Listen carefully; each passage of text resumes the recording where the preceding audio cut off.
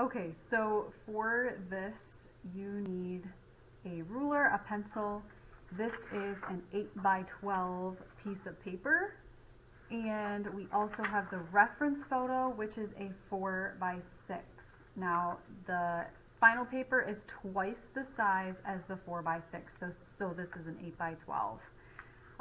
We are going to start out with our reference photo, and if you are not in school, you will need to print out your reference photo as a 4 by 6. Okay, so this is my picture. There's a couple pictures to choose from. What we're going to do first is we're going to create a grid on this just to help us out with some of the angles. So with my grid, this is a 4 by 6, so obviously half of 6 is 3. So I'm going to put a little mark on 3. I'm going to do another one up here. So a little tick mark on 3. And then I'm going to connect these lines. This is your reference photo, so you can draw all over this. Doesn't matter what you do to your reference photo. The side is 4 inches, so I'm going to make a tick mark at 2, and then another tick mark at 2.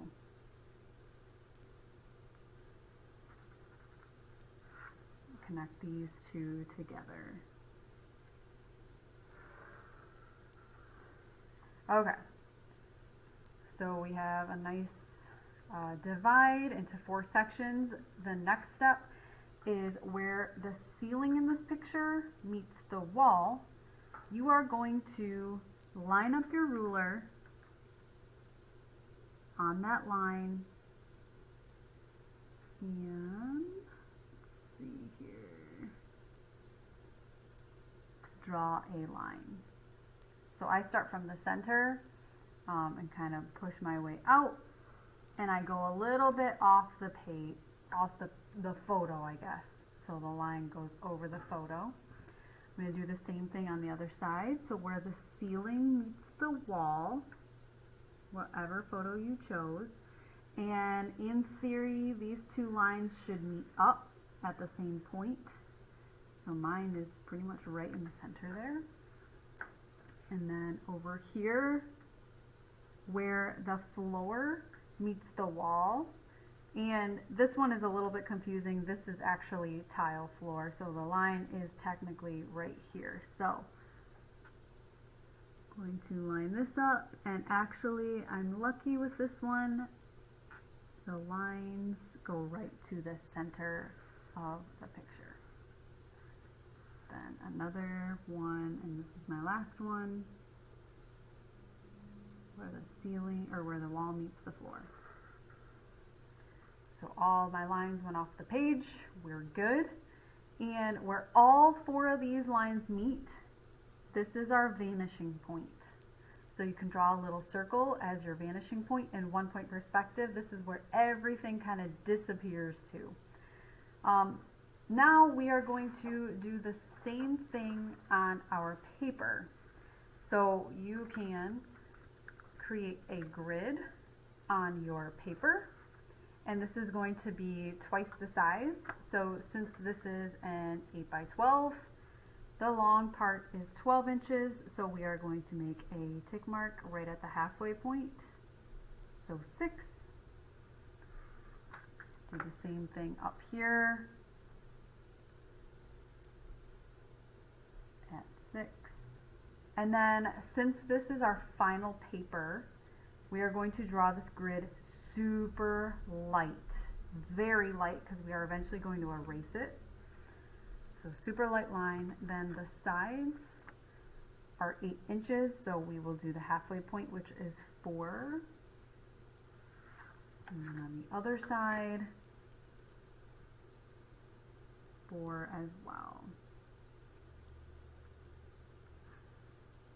Sure that's right. Okay, pretty close. Paper is not going to be perfect, but you can always tweak it. Really light line again, super light. Okay, so we have our T. Now this is where everybody's is going to be slightly different. on my paper, if I wanted to measure, I'm going to measure the corner of the paper to where this line right here, where the ceiling meets the wall, I can measure from here to here. And I don't know, I don't care how you do this. I had a couple people using centimeters, so this is like half of almost, well, actually that's like 1 centimeter. Now I am going to make a tick mark where this line comes off the page. I'm going to transfer it over here. So if this is 1 centimeter here, I'm going to double the size, and this is going to actually be 2 centimeters on the final paper. So I'm going to draw a little tick mark. Again, this is where that line comes off the page. And so now we're going to draw that angle right here. And since mine goes right to the center with my ruler, I'm going to draw a line. And actually I can draw my little vanishing point right now.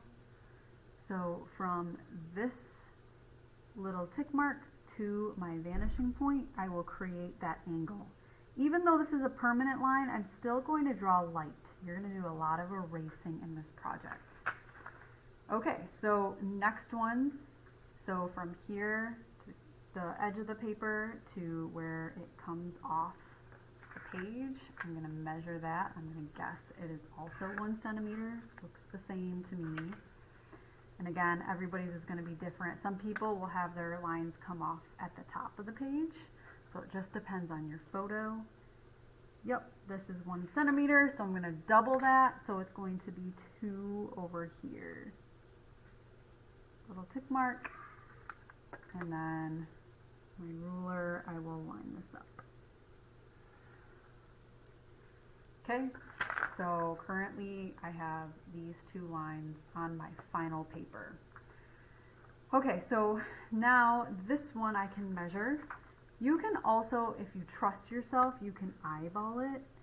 I am more of the person to eyeball because I'm kind of a cheater. I'm not great with like official numbers and everything. It's just not me. So this is about 1.5 centimeters-ish. So I double that. That's going to be 3 right there. So just make a mark right there. And then I can, let me just double check that one more time.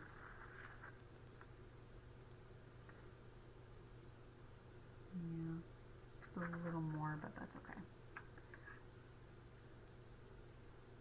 Okay, so now, and then I'm going to do the same thing over here. And I know it's the same measurement.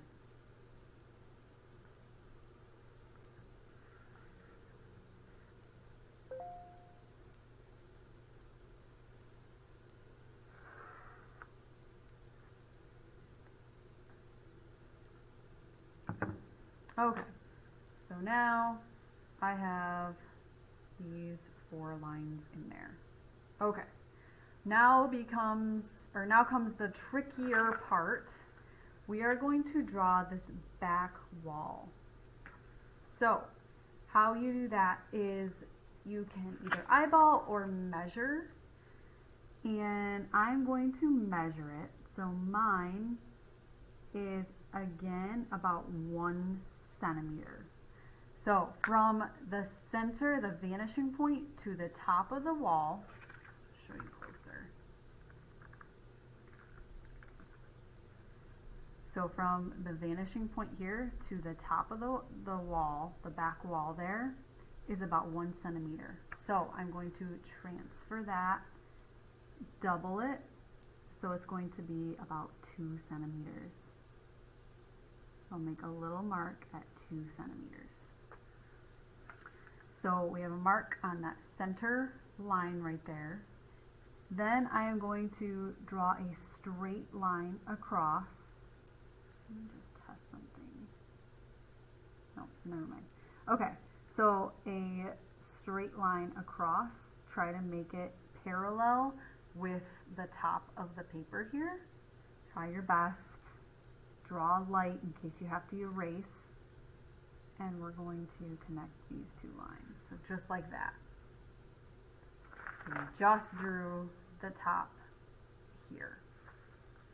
So then next, we are going to we're going to connect these lines down, and these are going to go straight down. So with your ruler, this is going to be straight up and down, and this is actually going to be a right angle here. So with my ruler, I'm going to try my best to make a right angle, drawing light in case I need to erase. Okay, so again, technically that's a right angle there. Then I'll do the same thing on this side.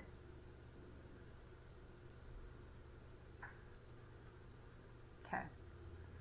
Now, technically these two lines should meet up, and they do. Yay. And we will connect those together. Sweet.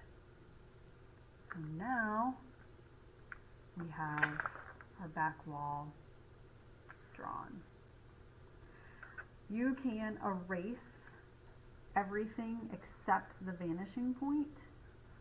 You don't have to, but it might be a little bit easier to look at, you know, to see like, okay, this is the back wall.